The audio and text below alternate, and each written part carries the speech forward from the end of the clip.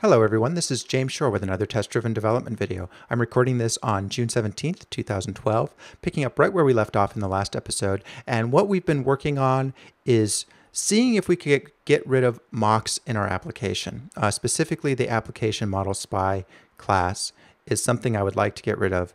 But we're not quite there yet. We know how to get rid of this method. The way we do that is by using the observer pattern, and we'll see that when we get to it. But in order to get rid of the spy entirely, we also have to get rid of the save method, and that isn't quite ready to go yet. I thought it was, I stubbed it out, and it didn't work. So, because we actually have code there. So let's go ahead and put this back the way it was.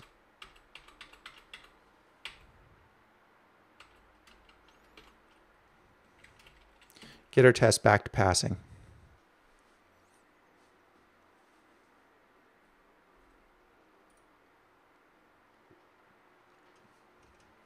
Now the issue is that the save as dialog tests, well, the save as dialog, when the save button is pushed, tells the application model to save itself.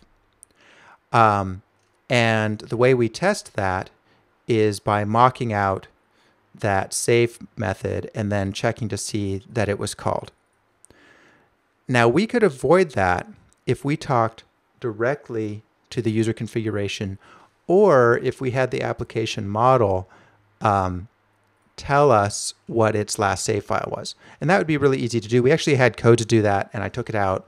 So the question, I guess, is, do we want the save as dialog to talk to the application model, or do we want it to talk to the user configuration? And in thinking about it, I think we wanted to talk to the application model. It made sense for our configuration panel to talk directly to user configuration because configuration panel is about user configuration. That is what it is. The save dialog, however, is an application level concept, and I really want the application model to be its model. Now, in the future, if we ever get, for example, a save model, then we could go with that as opposed to application model. But we're not there yet. I don't know that we ever will be. So to get rid of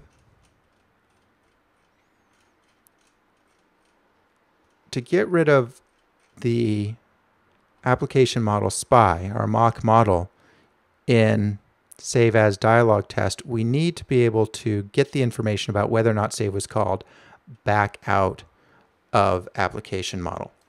And that is really easy to do. That information is available. It's just a matter of, and we've actually written that before. It's just a matter of doing it again. So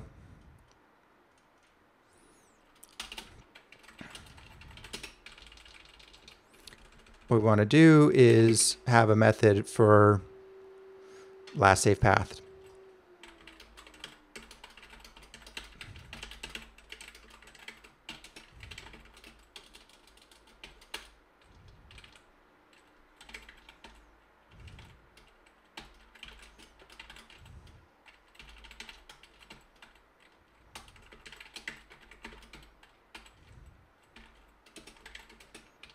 So I guess what we want that to do is start out null.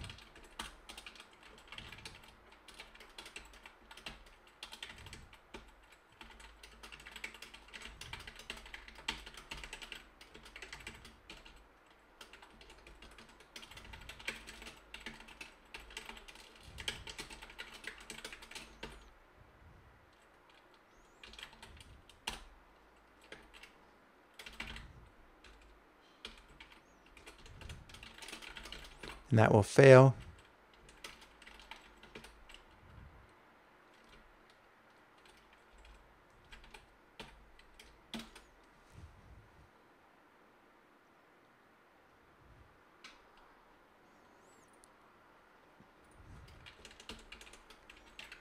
Now it should pass.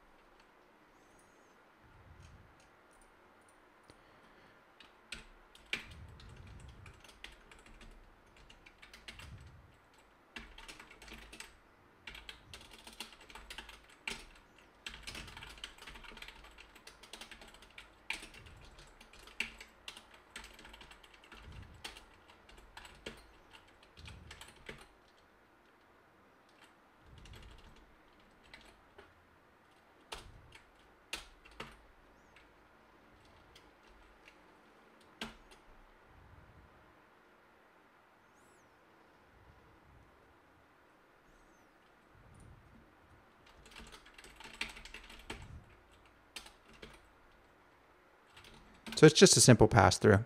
I probably over-tested it, but there we go.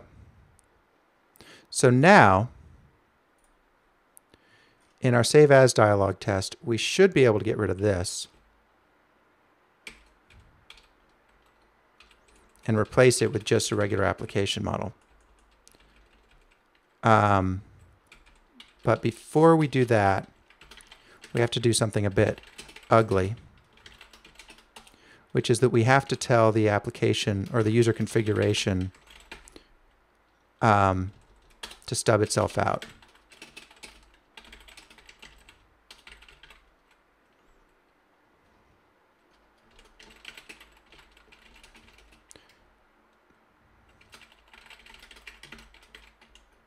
Which we're also doing an application model test.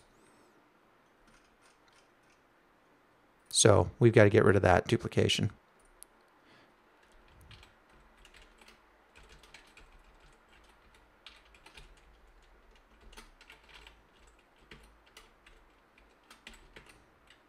That'll come soonish.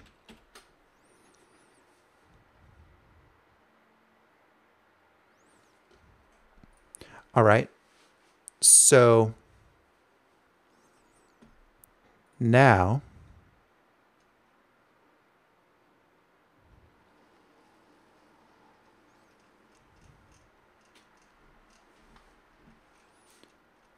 I think we can get rid of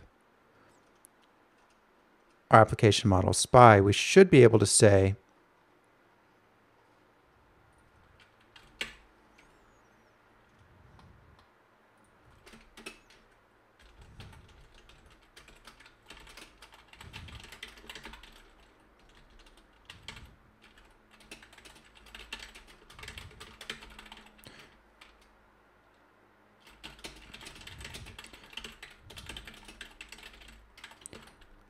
we should be able to just pass in the regular application model.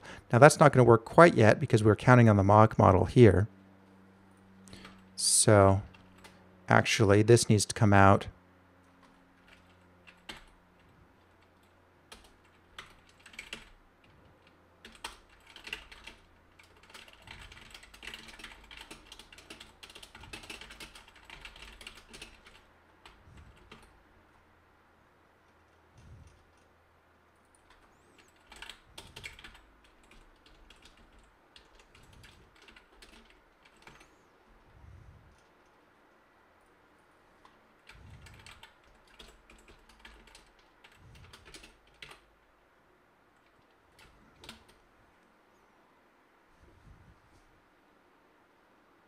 there.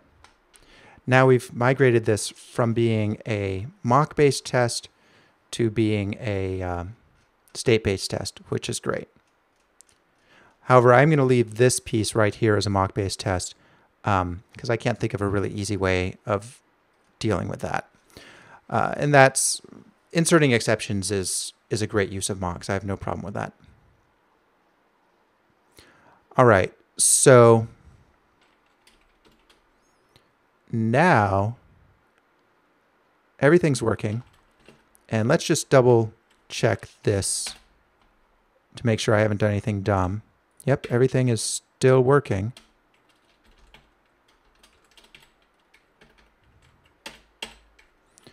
So yeah, I guess now let's take a look at Save As dialog.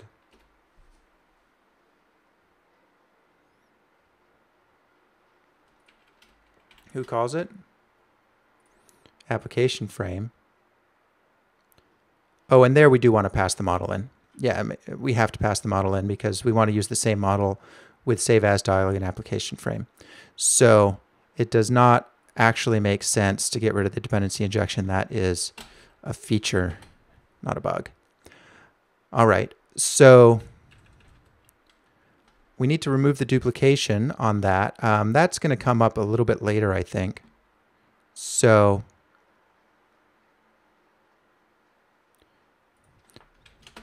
right now it's duplicated between application model test and Save As dialog test. We'll come back to that.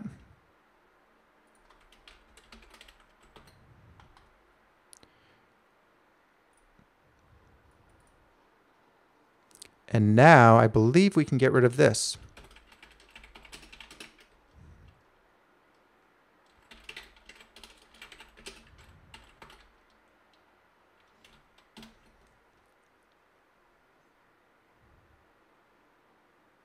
Yes, we can.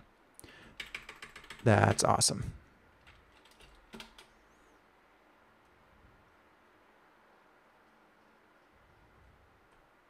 So who's using this? Just configuration panel test.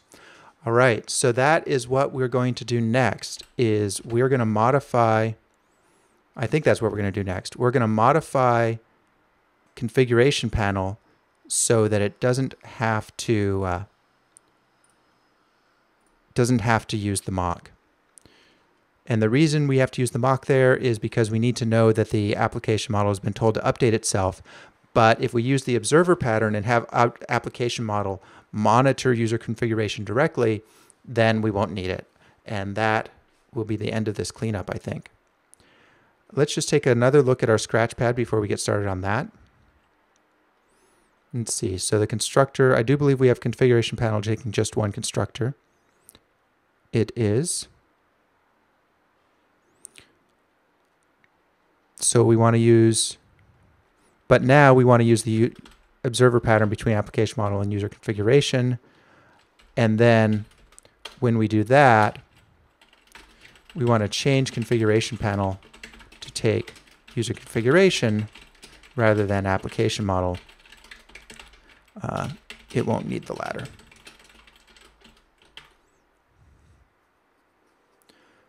All right.